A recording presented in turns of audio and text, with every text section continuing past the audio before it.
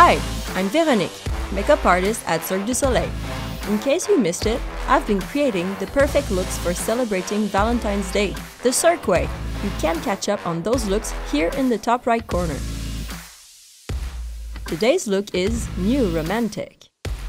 For the first step of the New Romantic look, surprise! I am not starting with the foundation. Instead, I am starting with a long-lasting cream eyeshadow in taupe color. The reason why I started with this is because I will work with black eyeshadow. This will prevent from staining under the eyes. What I like about this product is that it dries and it helps the powder colors to grip on it. I'm applying the cream eyeshadow all over the eyelids, making sure that my edges are well blended. The second step will be to apply a rust color eyeshadow all over the eyelid, starting from the lash line, fading out slowly until the eyebrows.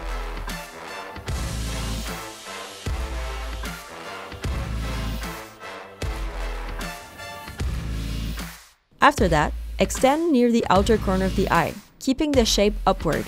It's more flattering this way. It's important to have a brush that is not too firm. Opt for a round, fluffy brush if possible. Before you start applying the pencil, make sure you visualize the shape you want to achieve. Apply along the lash line, thicker near the outer corner. It doesn't need to be a clean line, as we will blend it later. After that, use a small fluffy brush to blend the pencil line. Blend along the lash line and following the eye crease.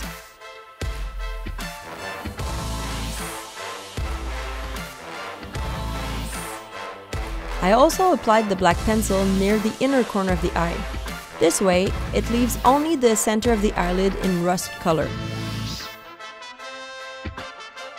Adjust with the rust color eyeshadow to finish the blending if needed.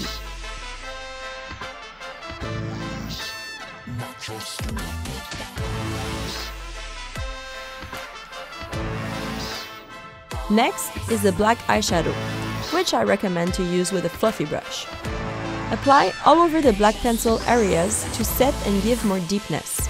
Here again, adjust with the rust color if needed. We are now at the foundation step. Here I'm applying two colors of foundation since I wanted a more dramatic look. The first color is a lighter foundation that I'm applying over the center of the face.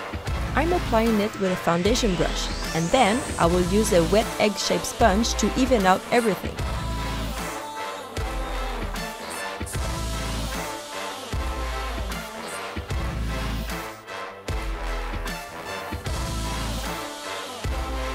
For the second foundation color, I am using a regular matching color to my skin tone over the outer part of the face.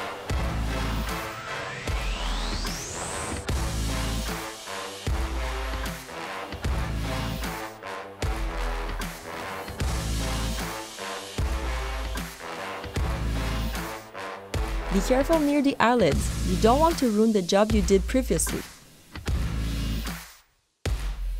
Next step, the eyebrows. For this one, I'm using a light brown pencil. First, draw the shape with the pencil. Then, use a lip brush to define the edges and blend out the beginning. I chose a light brown color to keep the look softer, even though I will wear a black smoky eye. Dark eyebrows give sometimes a more severe look, especially when the hair aren't dark.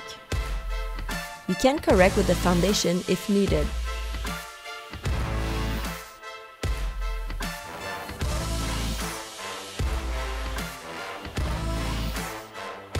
Next, the lips. First, I outlined the lip with a dark red lip pencil. For more precision, especially if you tend to have a shaky hand, lay your elbow on the table. It will become more stable, and more stable means more precise.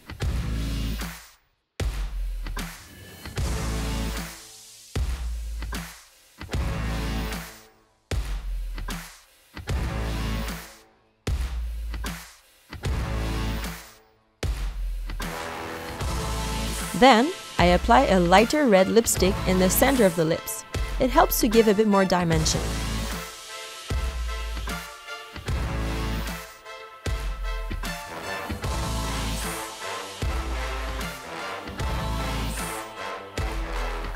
Do you see where I'm going next? That's right, the setting powder. Before you set the makeup, don't forget to do the touch-ups if needed. Apply the powder all over the face, holding the powder puff like a little taco.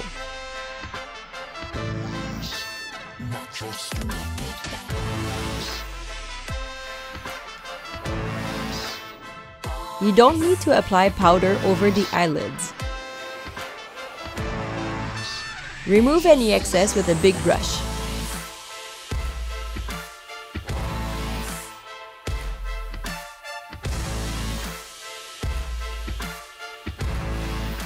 Next, we're going back with the rust color eyeshadow. I apply it under the eyes with more intensity near the lashes. For more precision, you can use a smaller brush than the one used over the eyelids. Then, you can use the fluffy brush from the eyelids to finish the blending.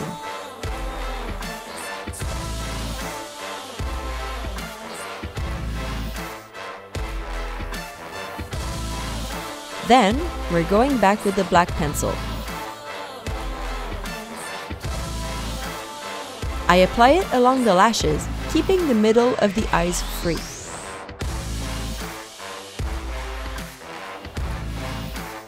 After that, the black eyeshadow with the same brush used over the eyelids.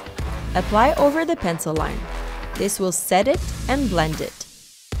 While you're there, you can also touch up the eyelids if needed.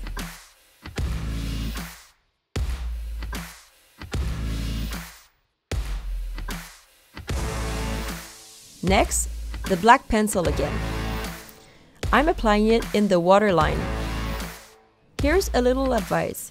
Always clean or sharpen the pencil before you apply it in the waterline. You don't want any dust or dirt in there. Next, we're going back to the eyebrows. For this one, I'm using a taupe color eyeshadow all over the eyebrows, just to give a bit more definition.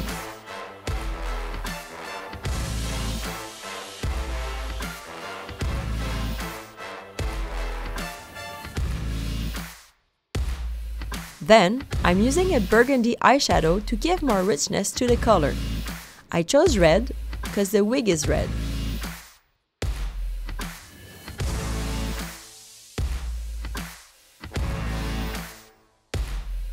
Next step is to apply a pink coral blush over the back part of the cheeks. Apply in circle motion to make sure everything is blended.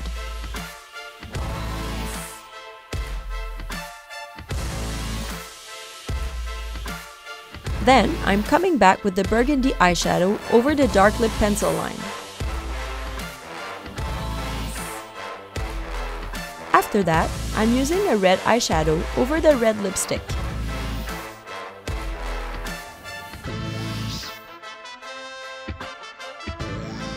Then, I'm applying a shimmer highlight under the eyebrows.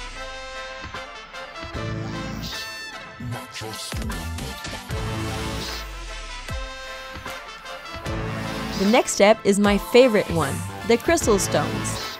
First, apply the latex-free eyelash glue over the lips. Then, with a pair of tweezers, glue the stones over the glue.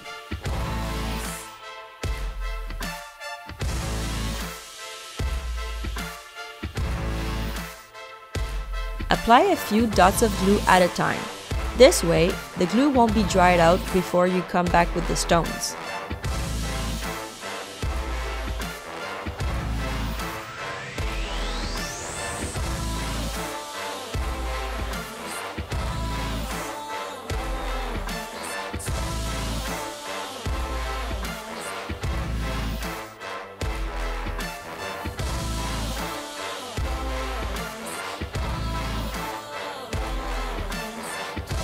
Next step, I'm drawing a black line with a black eyeliner.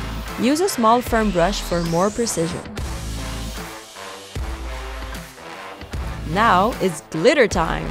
First, apply a bit of makeup setting spray over the center part of the eyelids. Then, before it dries, dab over the glitter.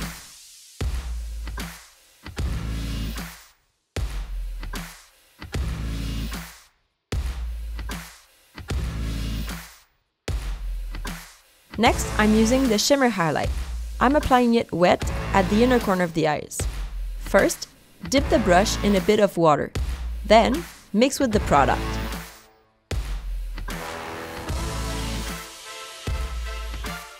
Still using the shimmer highlight, we're gonna go with a big brush on the cheeks, on the bridge of the nose, and above the lip. Now, I'm doing a bit of contouring. I will use a brown shaping powder with a small fluffy brush for the side of the nose and under the tip of the nose. Then, I will switch with a bigger brush for under the cheekbones. Getting closer to the end, you can now look for adjustments. Here, I decided to add a bit more pink coral blush along the hairline and under the chin.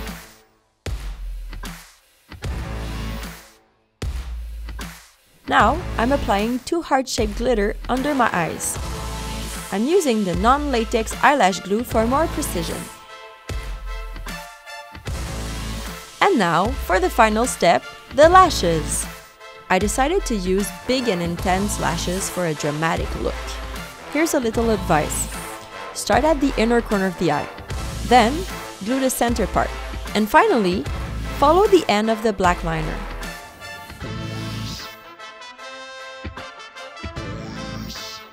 And voila! Your look is done. If you have any questions or suggestions on a makeup look you would like to see next, leave us a comment down below. For more Cirque du Soleil makeup videos, click here or click in the description below. Don't forget to subscribe to our YouTube channel so you don't miss out on the next video. Also, if you recreate any Valentine's Day look from this series, show us by sharing it with the hashtag CirqueMakeup. We can't wait to see it!